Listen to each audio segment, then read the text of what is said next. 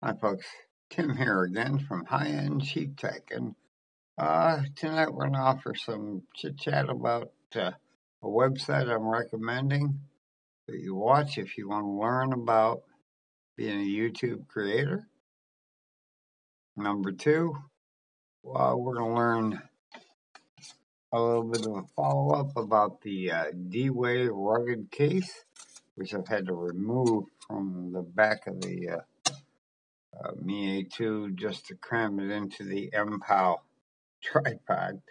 That's just how it works, folks. So, yeah, cases and tripod grips don't always work together. And we're going to talk about the Mi A2 itself. It got a security update.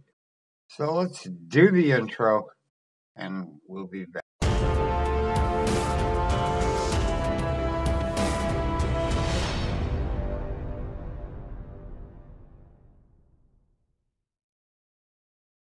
All right, folks, I'm back.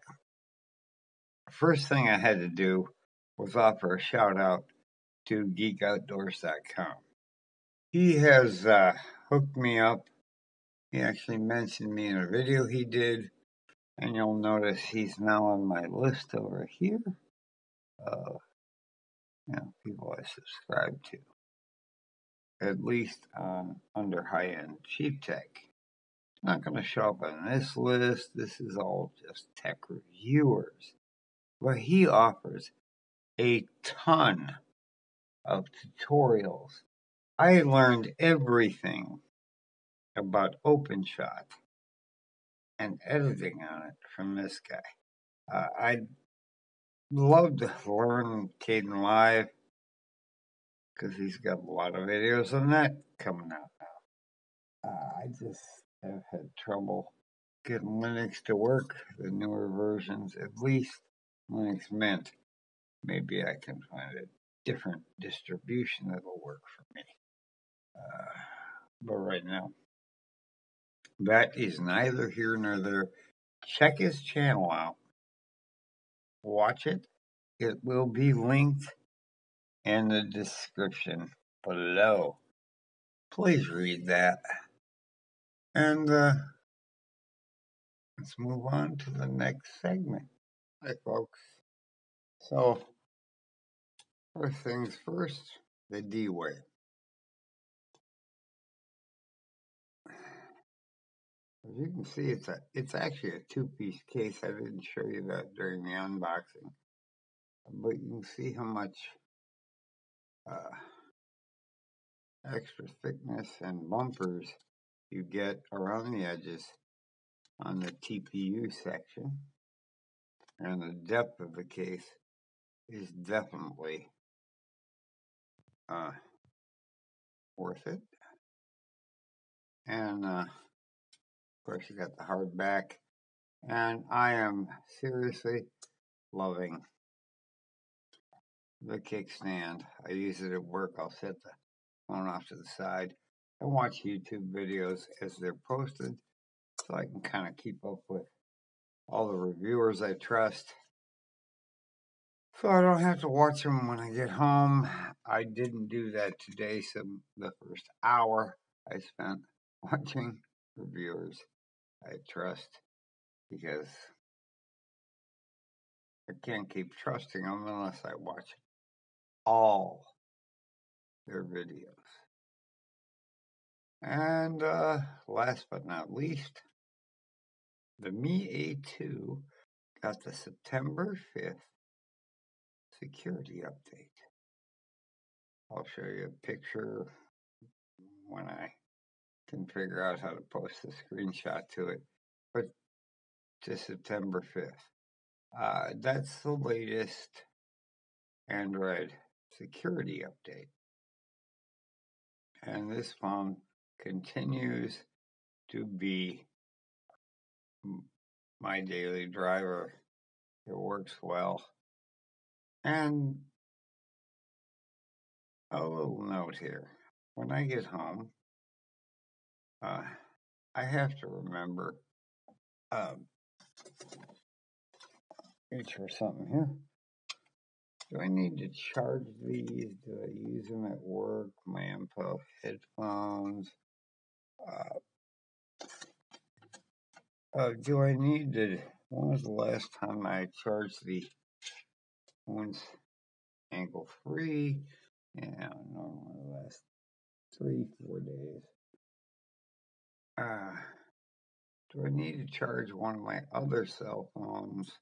Because normally my tablet is over at the other outlet using up all the juice, getting its 11,600 milliamp hour battery recharged. There's one device that I just walk in, and because it has the magic tag sticking into the USB outlet, I throw it on the wireless charger. Like, yeah, whatever. Clock. Yesterday I came home with like 56%. It's okay. I shot some videos at work and processed them in Power Director on the Mi A2. Took a bunch of pictures, posted them up from the Mi A2. I just have to remember when I'm all done with that to get rid of that once they're on YouTube. Because it does have limited storage, yeah, but for the price, check the link below. It's pretty darn cheap. And yeah, you can get the Mi A3 if you can tolerate the notch. You do get expanded storage via micro SD that you don't get on this phone. You have to watch your storage usage. Not that difficult. I got, right now it says 20.2 gig in the corner. And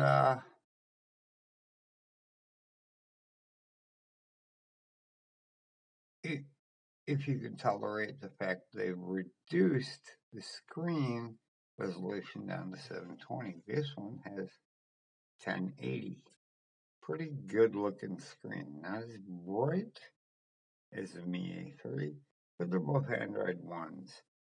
I haven't got Android 10 yet, but I did get the security update to September 5th. And it's nice to be up to date.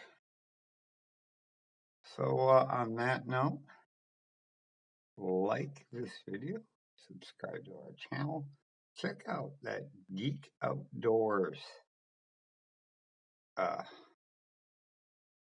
channel. You'll like it. He's also an outdoors guy. He exercises and all that stuff. He's very well rounded, but he's got a lot of stuff on Linux, OpenShot, Kdenlive, and Linux in general. I will catch you in the next video tomorrow night. Still looking for suggestions for something cheap to order. So I have something to review this weekend. That's all I have. Thanks for watching.